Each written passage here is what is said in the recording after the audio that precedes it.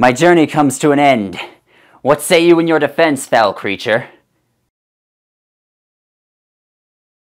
Where once I was your creation, now I shall be your destruction. May God have mercy on your soulless husk, for I shall have none. Whew. Whew.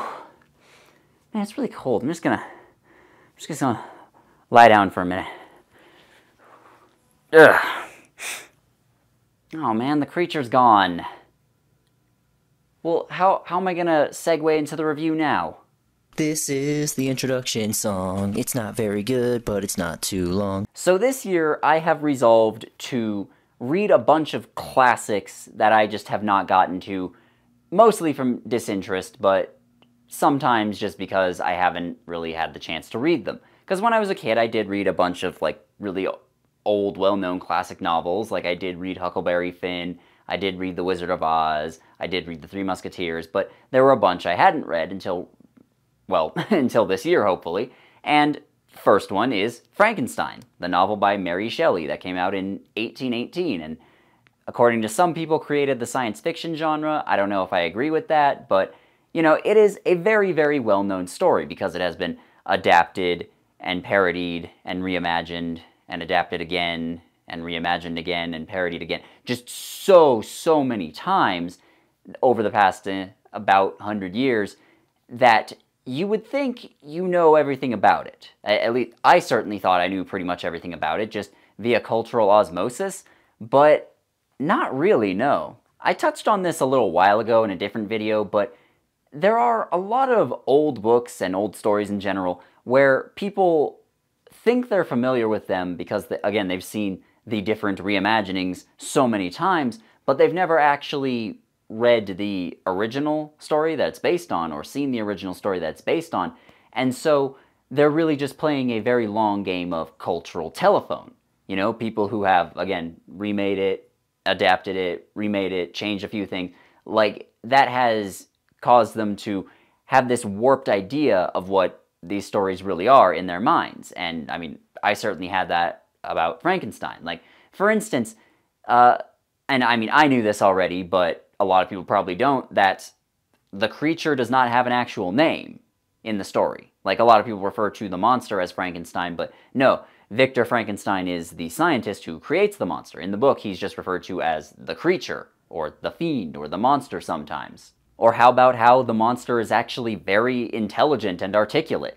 Like, when he's first born, created, however you want to put that, he actually doesn't know how to speak any language at all, but just by watching humans, he learns to speak. And when he talks to Dr. Frankenstein and tells him the story of what he's been up to for the many months that they've been apart, the creature actually, you know, is very smart. He's very articulate. He has, admittedly, his narration is pretty much the same as Dr. Frankenstein's, or it sounds pretty much the same as Dr. Frankenstein's, but it is still, you know, very impressive. Or how about how the entire book is framed as a letter being written by a guy named Walton to his sister. Like, I noticed a lot of older novels felt they needed to justify their framing device somehow, whereas nowadays you can just, whether it's third person, first person, whatever, you just kind of write it and the audience isn't supposed to think too hard about where this is coming from. And occasionally you'll see something where it's like, okay, this is somebody's journal or something like that. But that doesn't happen as often, whereas back in the day, it was very common. Like, Walton is writing a letter, he talks about his journey to the Arctic, where he finds Dr. Frankenstein, and then he says, yeah, this guy told me his story, it went like this, and then he writes all of Frankenstein's story, but then partway through, Frankenstein meets up with the creature, and then he goes, the creature told me his story, it went like this, and so we have a story within a story within a story. It's a little interesting. I'm not saying it's good or bad, but like that's a thing people wouldn't know about. I maintain that Frankenstein is a good book. I'm not totally sure why it has persisted so long in the public consciousness, because, you know, it's good, but I'm not sure what about it inspires so many people. But I don't know, someone in the comments I'm sure will give me some sort of explanation. But it is, yes, it is a good book, and it has so many weird aspects to it that I wouldn't have known about before. Like, again, going through this, the opening part I didn't know about. The Dr. Frankenstein's story starts off with him telling the story of his father and how his parents met, and I'll admit I didn't care much about that, and I was like, okay, get to the actual stuff. But then, like, he creates the creature, and from there the story really gets going. But the thing is, the creation of the creature doesn't involve electricity. Like, that's from one of the movies from, like, 1930 or something, that they decided to put that in, and so pretty much every version since then has had that.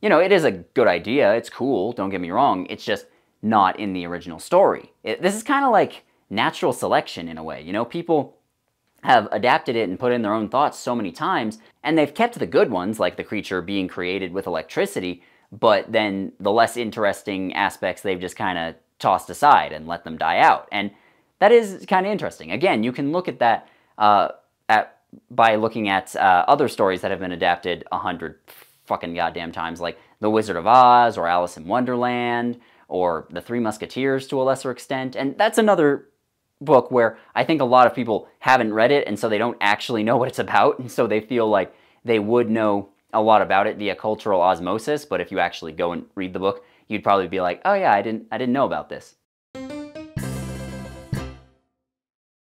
The book was overall darker than I anticipated it being, you know, like, the creature just straight up murders actual children at some points, and I mean, it's not dwelled on a whole bunch, you know, like they don't describe in explicit detail how he chops apart bodies or anything like that, but he is, you know, he does some pretty horrible stuff, and some pretty horrible stuff is also done to him. And, you know, I feel like the idea of Frankenstein that I had in my mind was that, yeah, the creature comes out and it does a lot of horrible stuff, and then Dr. Frankenstein and some others kill it, and they're like, wow, that was a bad idea, we shouldn't do that again. But no, that's not it at all. Like, Dr. Frankenstein at first is, you know, horrified by his creation, and he runs away, and then the creation, like, goes off into the wilderness by himself for a very long time, and, you know, he tries to have a relationship with humans, and he tries to meet them. In fact, there's a famous scene where he goes to a cottage and meets a blind man and, you know, converses with him for a while, but then people who can see come in and they see him and they're horrified and they chase him off. And it's from that point that he basically decides that he hates humanity. And, you know, there's a couple other instances of, you know, people doing horrible things to him just because they're shocked by his appearance. And yeah, he is being wronged there. But then again, like, he's so mad at Frankenstein for creating him and so mad at the world for rejecting him that he literally murders a child, and then literally goes off and murders several other people who have done nothing to him, but he's just trying to hurt Dr. Frankenstein and trying to get him to create him a bride. Like, that's a thing he asks him to do. And Frankenstein initially agrees, but then he goes off and he changes his mind. You know, he decides not to create the creature a bride, and then the creature finally kills Frankenstein's wife, and so Frankenstein chases him for a very long time. They wind up in the Arctic, and Frankenstein does die not long after relaying his story to Walton, and then the creature appears, and he's like, you know what, maybe I should not have acted the way I did. I am very miserable now, I'm gonna go off and die, and then he just goes off to die on the ice alone. I had heard that in this story, Dr. Frankenstein is meant to be the villain, and the creature is actually supposed to be, you know, a victim. And while, yes, the creature is victimized in some ways, like, he is treated horribly for no real reason, he also, again, murders several people who he really they didn't do anything to him. Like, he's not completely innocent in this, so, like, I was expecting a little bit more moral ambiguity. Like, Dr. Frankenstein's actions are questionable, but the creature is much less of an innocent victim than I was anticipating he would be. That said, I did read this right after The Descent, which you could check my video out on that if you want to. It has nothing to do with the movie The Descent. It's a book. It's a completely separate thing. But that was a great horror novel, and Frankenstein is also a very good horror novel. Not in the sense that a lot of you are thinking, where it's like, oh, you're constantly scared about what's going to happen next. Like, that's more terror. Horror is something where you look back with revulsion on what you have seen and what you know now. And, like, the idea of Frankenstein creating life and, like, well, this is what happens if you try and create life, that sort of thing has been done a lot over the years. Like, I think that you can trace the cliche of a villain wanting to bring a loved one back from the dead and doing horrible things in order to achieve that. I think you can trace that back to this story, even though Dr. Frankenstein wasn't trying to raise anyone specific from the dead. He was just trying to create life out of scientific curiosity and say, like, yes, I can do this, and he's like trying to prove that he can do it. But that said, looking back on his experiments and looking back on what happened, it is just gross and horrifying, and you're wondering, like, yeah, what would the world be like if this sort of thing was really possible? So I can see how people would say, yeah, this is the first science fiction novel. I don't know if it's like the first, really, but yeah, it definitely fits into the mold of science fiction, and it definitely fits into the mold of horror. I don't think I have a whole lot else to add. You know, Frankenstein is not a particularly long book, and a lot of that is just taken up by very long descriptions of stuff, which is how a lot of classic novels are written. But it is good. I enjoyed it. If you have not read it yourself, I would suggest checking it out. You know, like, even if you know a lot of stuff about what happens, or you think you know a lot of stuff about what happens, I would recommend checking it out, because it is an enjoyable read, number one, and number two, it's important to look at the foundations of a lot of modern fiction, you know? Because, like I was saying, I thought I understood everything about Frankenstein via cultural osmosis, but because people have not read the original book, they've just been adapting adaptations of it and thinking that they understood it, but really they didn't, and those people were also adapting adaptations, and so things have been changing with every iteration, and so you would think that you have an idea of what the original is, but you just don't. I would recommend checking that out, just so you can have a foundational knowledge of where this sort of thing comes from. And also, like I said, I am going to try throughout this year to read more classic novels that I've never read. Like, next up, I'm thinking either 20,000 Leagues Under the Sea or A Connecticut Yankee in King Arthur's Court, because both of those sound good, but I've never read either of them. And again, I would recommend you not just check out Frankenstein, but check out, like, The Three Musketeers and The Wizard of Oz, even though I don't particularly like either of those books, just so that you could understand the original and where it comes from.